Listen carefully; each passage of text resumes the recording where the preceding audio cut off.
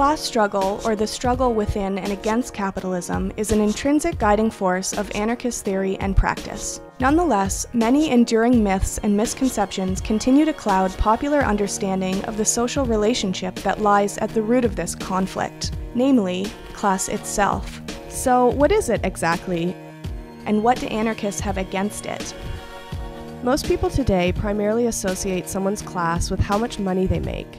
And while it's true that the size of a person's bank account is generally a good indication of their class position, this oversimplified definition tends to obscure the way that class actually operates, on both an individual and social level, while masking its inherently antagonistic nature. A more accurate way of defining class would be to say that it's a hierarchical social relationship characterized by exploitation and anchored through an interconnected, state-based system of laws governing the ownership of property. Or, to put it more simply, class is a way of organizing people according to who owns what. Of course, both hierarchy and exploitation have been around far longer than capitalism. From the priest-kings of Mesopotamia's earliest city-states to the Roman Empire and its gradual disintegration into medieval feudalism, human civilizations have always been ruled by a small elite who've ensured the highest concentration of wealth and prestige for themselves. The rise of capitalism displaced early feudal systems of social and economic control, such as the divine right of kings in Europe and the mandate of heaven in imperial China, replacing these outdated superstitions with new, more sophisticated social myths based on the sanctity of private property and the unquestioned domination of the free market. Back in the mid-19th century, the famous socialist philosopher Karl Marx carried out an exhaustive exploration at how capitalism worked and the historical processes by which it had developed. Many prominent anarchists at the time, such as Mikhail Bakunin, bitterly disagreed with Marx and his followers on the question of revolutionary strategy, particularly the role of the state. Overall, however, they agreed with his description of capitalism as a system characterized by the emergence and spread of two mutually opposing classes. Those are the working class, also known as the proletariat, and the capitalist class, also known as the bourgeoisie. Members of the capitalist class are defined by their ownership and control over capital, while members of the working class are defined by the fact that we don't own capital and are thus forced into exploitative relationships with capitalists in order to survive. Capitalists can be subdivided into three different categories based on the type of capital they own and how they generate profit.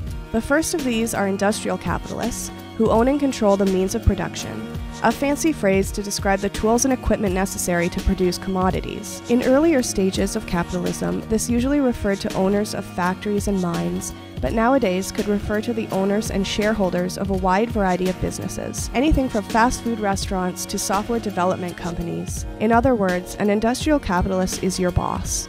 They are someone who makes a profit by exploiting their workers. Second is landowners, capitalists who own land and real estate and who make a profit by exploiting their tenants, or, as is increasingly common these days, through gentrification and other forms of real estate speculation and development.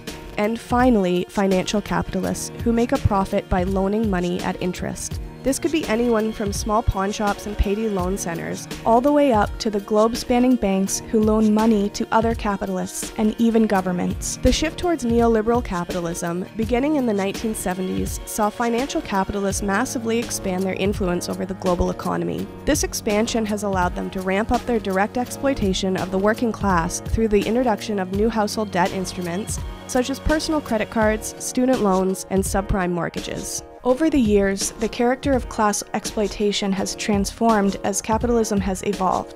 In spite of this, many anti-capitalists still cling to narratives from an earlier era. Even today, the stereotypical image of a member of the working class tends to be the burly-chested, white factory worker of IWW lore, whereas the truth is that the majority of the global proletariat are female, and the overwhelming majority are of non-European descent. Yet even as capitalism has changed, the essential elements of the class relationship remain the same. It's pretty well understood that the working and capitalist classes have mutually opposing interests. The less our bosses pay us, and the more our landlords charge us rent, the more profit they make, and the poorer we get. What's less understood, however, is that capitalist laws of universal competition and constant growth create and shape internal divisions within each class. Capitalists within a certain industry are constantly competing with rivals over market share, which means that they must maintain a certain rate of profit or risk going out of business. And capitalists from one industry sometimes have interests that run entirely contrary to those of another. High oil prices, for example, will lead to higher rates of profit for corporations like BP and ExxonMobil, but they can be devastating to capitalists in the manufacturing or transportation industries. While all members of the working class have a shared interest in ending capitalism, we are also often blinded by our own competing short-term interests. Not only do we have to compete with one another over the scraps capitalists give us to survive, but also many of our jobs negatively impact the lives of other working class people. And on a broader scale, the lower the wages paid to workers in the global south, the cheaper the products on department store shelves. On top of that, our class is divided into hierarchies based on oppressive systems such as race and gender.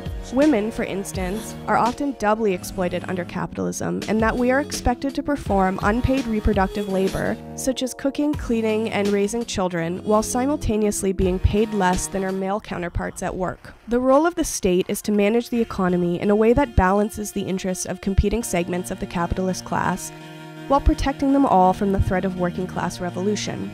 This is often achieved by playing up divisions within the working class based on nationalism, religious sectarianism, white supremacy, and patriarchy. It is only by destroying these oppressive and divisive systems that our class can come together to wage a unified class war and begin to liberate ourselves from the shackles of this parasitic system of exploitation.